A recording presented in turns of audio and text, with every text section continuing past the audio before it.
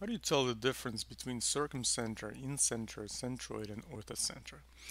So the first thing about the circumcenter is that the circumcenter is the center point that you see here. And what makes it a center is that circum means that there will be a circle circumscribing this triangle. So in other words, circumscribing means that the vertices of this triangle ABC are on the circle. Not in the circle, not outside, but on the circle. Now, when you see a circumcenter picture, it will not be usually accompanied by a circle. But you should understand that that all the time you will see a circle. You should imagine a circle circumscribing that triangle. Okay, so for this reason, notice that circumcenter is the center of the circle, and that's why all these are radiuses. Okay, from this point, circumcenter point Z to the C is a radius, AZ is a radius, and ZB is a radius. And since there's only one radius, that is why these three segments inside this triangle are congruent. So what I'm saying is that AZ is congruent to BZ, BZ is congruent to CZ, and AZ must be congruent to CZ as well. Okay, so that should be clear. Now what else? What else is there besides that? Notice that ZY, XZ, and ZM are perpendicular. Right, so that's another property that you should be aware of. XZ is perpendicular to CA. Okay, ZY is perpendicular to BC, and ZM is perpendicular to AB. Okay, now also it's not just perpendicular. XZ, ZY, and ZM are perpendicular bisectors, meaning that not only they're perpendicular to AC, that they break up AC, BC, and AB into two equal parts. Right? So in other words, what happens is that AX becomes congruent to XC. CY becomes congruent to BY, and AM becomes congruent to MB, or BM I should say, maybe better. Okay, so these properties will help you solve numerous problems dealing with circumcenter. And again, you will not see a circle usually, you will just see a point that is indicated as a circumcenter. Now you will have to deduce that the point will be a circumcenter. So whenever you see, let's say, perpendicular relationship indicated here, and whenever you see at the same time bisected segments, like AC is divided into two equal parts, same thing for BC and same thing for AB, you know immediately that you're talking about a circumcenter. So you will have to imagine a circle circumscribing this triangle, and as a result you will have to realize that AZ, CZ, and BZ will be congruent. Okay, because they are really the radiuses of the circle circumscribing this triangle. Now with the incenter, it's the other way around. Okay, the keyword here, the keyword in this whole incenter word, the part of that is going to be in. So in signifies that there will be a circle inside, right? So the circle is not circumscribing the triangle this time, it is actually inscribed. So inscribed means that the points X, Y, and M are on the circle and also on the triangle, on the edges of the triangle, right? So X is on the edge of the triangle, Y is on the edge of the triangle, M is on the edge of the triangle, but there are also points on the circle, right? So this is the incenter. The incenter is still going to be the point Z. And what makes it special is that, as you can see, Z is the center of the circle, right? Just like the Z was the center of the circle that was circumscribing the triangle in the circumcenter, case. In this case, in the incenter case, Z is also the center of the circle, but the circle is inscribed inside the triangle. So as a result, you see that XZ is congruent to ZY because, again, these are radiuses of the circle. Okay, ZY is congruent to ZM, and ZM is congruent to ZXZ. Okay, so these are the properties that you should know. Now also notice that there's more. Notice that there's again perpendicular relationship. Okay, and it's true that you can treat AC as a tangent line to the circle. Okay, and whenever there's a tangent line, the point of tangency is going to be the X, Y, and M. And whenever there's a point of tangency, whatever you will realize that these lines that are tangents respectively, any segment that you draw to those lines will be perpendicular to those tangent lines, right? So AC, ZX will be perpendicular to AC, ZY is perpendicular to BC, ZM is perpendicular to AB, right? So let's indicate that. So XZ is perpendicular to AC, and by the way, it's the same relationship as you've seen before, right? You can see it's the same thing. We're basically copying down the same thing. So ZY is perpendicular to BC, and ZM is perpendicular to AB. Okay, so these are, and I will separate these cases from each other, so you will see different properties and you won't mix them up. Now the third property that you should see is that there are no perpendicular bisectors, right? These are not bisectors, but they're perpendicular, right? XZ, XY, and ZM are not bisectors. They don't bisect AC and BC and AB into two equal subsegments, but they're perpendicular to these segments, right? That's why we indicated that.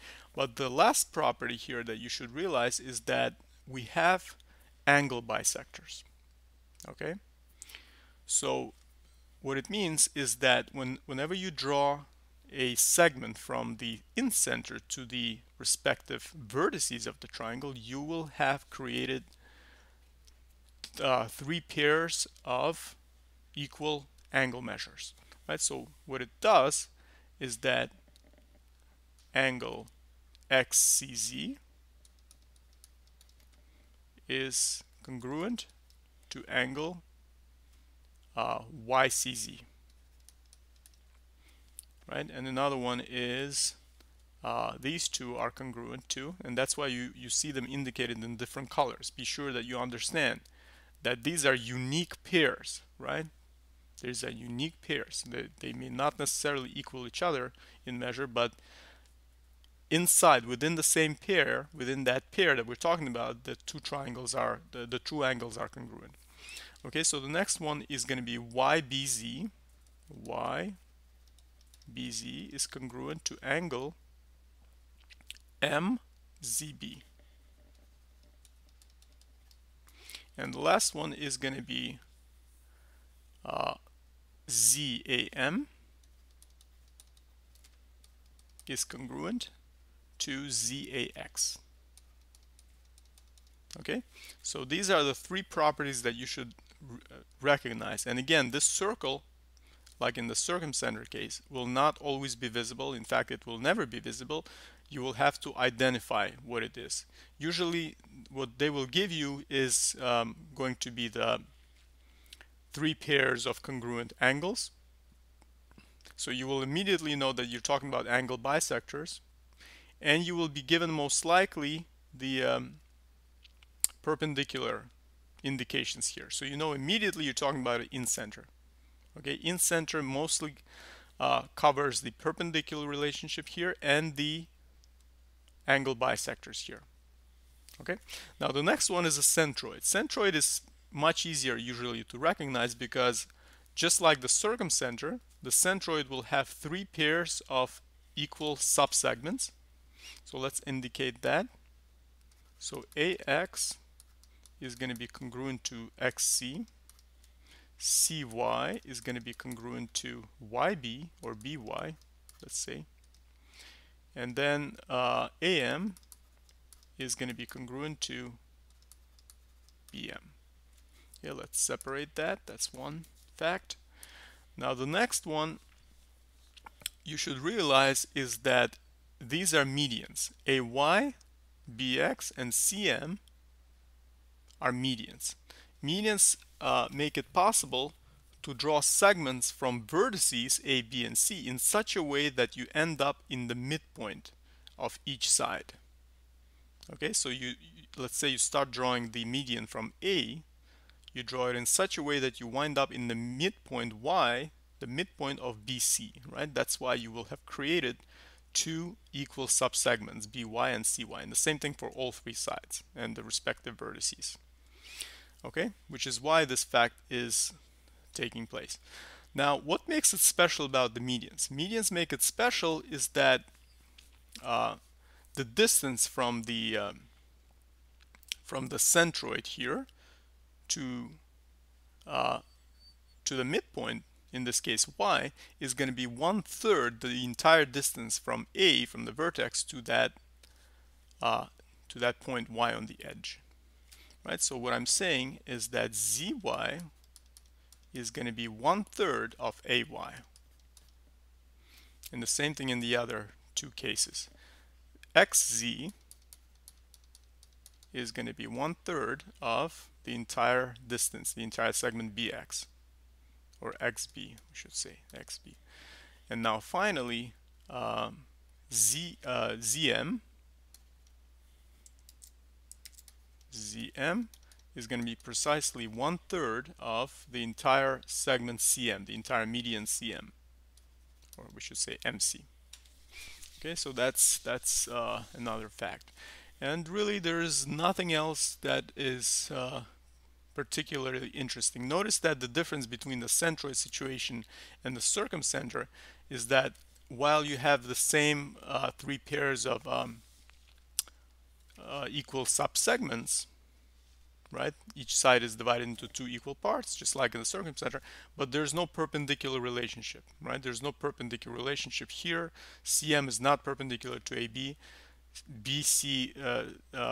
AY is not perpendicular to BC, and BX is not perpendicular to AC. Okay, so you have to tell, that's a great way to tell the difference between the circumcenter situation and the center. And also notice that whereas we hold this relationship true for the medians, right? XZ takes 1/3 of the entire BX. ZY, ZX, and ZM are not equal, all right?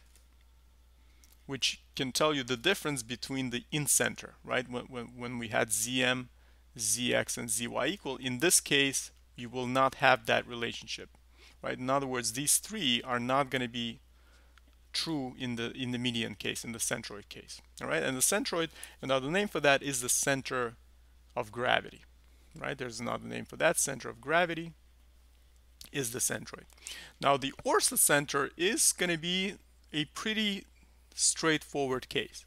In the orthocenter, we call the BX, AY, and CM, we call them the altitudes. The altitudes are drawn in such a way that BX will be perpendicular to AC, and the BX is drawn from the vertex to the edge of AC here, to one of the edges of this triangle, and it will be perpendicular to AC. And the same thing for the other vertices that you draw the altitudes from. Always perpendicular relationship to the opposite side. Okay, so in other words, BX is going to be perpendicular to AC. AY is going to be perpendicular to BC. And then MC, or CM, is going to be perpendicular to AB. Okay, and notice that's the only thing that's possible here. The relationship with the thirds will not be possible like it was in the median case, in the centroid case. Okay, so that relationship is not possible. Also, there are no perpendicular bisectors, right? These are perpendicular, but they don't bisect the AC, BC, and AB in the same way that Circumcenter did, right? And also the incenter, you cannot inscribe a circle here, right? You will not have ZM, XZ, and XY distances equal like it was in the incenter. Okay, so that should be clear. So the only thing that makes orthocenter unique here is the fact that you're talking about the point of concurrency for the altitudes, right? Point of concurrency means the point at which all three altitudes meet in a single point, which is in this case the orthocenter. So if you have these facts straight, you will be able to solve many problems involving solving for x. Let's say, you know, various algebraic problems that involve you know, the reference to knowledge of these four unique shapes. And keep in mind that circumcenter and orthocenter, what's special about them is that they can sometimes fall outside the triangle, right? Because imagine that you can draw a circle, for example, here, and you can draw a triangle in such a way, you can circumscribe a triangle in such a way that the center of the circle may lie outside. Okay, I can even draw a better example. Let's say like this. Okay, this happens when there's an obtuse triangle. Okay, obtuse means one of the angles here will measure more than 90 degrees. So as you can see, the center, the circumcenter will be here, which will be the center of the circle that circumscribes this triangle. So as you can see, the circumcenter in this case will be outside the given triangle, right? And that's possible. And the same thing with orthocenter. The orthocenters, if the triangle is obtuse, can be outside.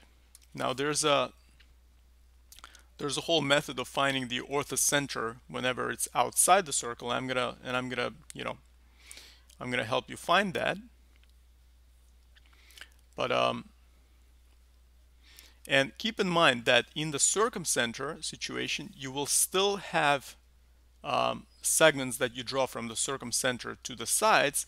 It will still divide it into two equal parts, right? So what I'm saying is that you draw a segment to the edge, to one side of the triangle. It will divide these parts, these subsegments into two equal parts, right?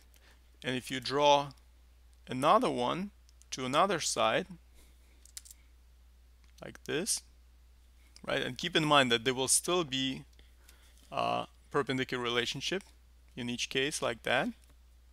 And there's one more possible, like that, also perpendicular relationship. So you will create three pairs of equal subsegments, right? And this is the last one, 1, 2, 3, right? So those properties of the circumcenter still hold, right? Perpendicular relationship to each side still holds, and also the perpendicular bisector relationship holds, right? So not just perpendicular, but bisectors as well, right? As you can see this one. Now in the orthocenter, it's more tricky. Usually it involves the graph paper, and I'm going to make a separate video how to find the orthocenter outside the circle and how to use graph paper for that. You will see how it works. It has to deal with right angles. It has to deal with lots of different right angles and techniques associated with that. Okay, so I will devote an entire video to finding the orthocenters located outside the triangle. Okay, and again, that's possible when the triangle is obtuse, like in the situation described here.